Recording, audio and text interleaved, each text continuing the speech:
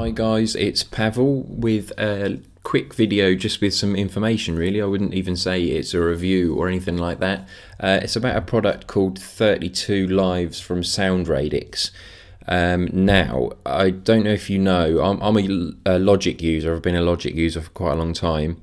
And the latest version, Logic Pro X, has dropped 32-bit support. It only runs 64-bit plugins, which I see the point and I see where they're going. You know, it's the future, but for the time being there is just still a few plugins and stuff like that are still only 32-bit. One of the main ones for me is Sylenth 1. It's a really cool synth, and I know the developers are working on a 64-bit for Mac, but as yet it's not out.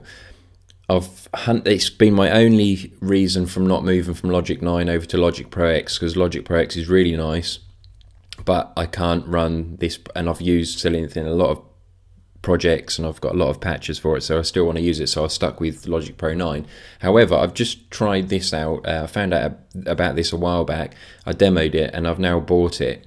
It's $99, and with that you get 3 activations on 3 different systems, so you know, 3 laptops or 3 desktops or blah blah.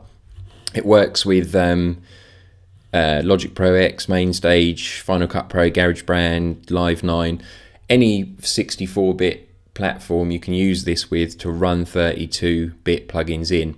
I've used some solutions before, I believe jBridge and a few other solutions, and although ultimately they worked, they were clunky and they were a real pain in the ass to use. I couldn't believe how simple this is. Basically, it's the case of installing it. You run the 32-bit Lives application once. It comes up with your plugins here of the plugins that are 32-bit only. You basically select them both, or however many there are, or however many you want, and you hit the resurrect button, and that's it.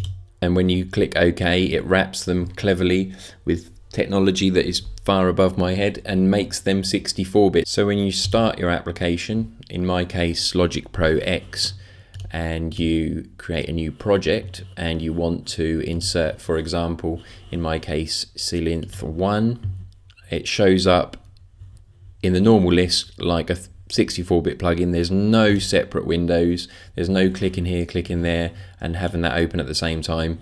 It just opens, it plays, and it's just faultless. I mean, it's by far the simplest solution to run 32-bit plugins inside a 64-bit environment. It's really cool. So I'm kind of moving away from Logic 9 now. I'm going to be using Logic Pro X kind of as my main system. So I thought I'd just give a heads up to anybody that hasn't or doesn't know about this as yet. I'm not getting paid from SoundRadix. I've got no affiliation with them at all. I get no money for selling or anything like that. I just wanted to let you guys know that this is a really cool product. It really works well, and it's a great solution for people who are in my predicament. So I'll leave a link below to their website, so give it a demo, and if you like it, go and give it a purchase. Cheers guys, I'll see you in the next video.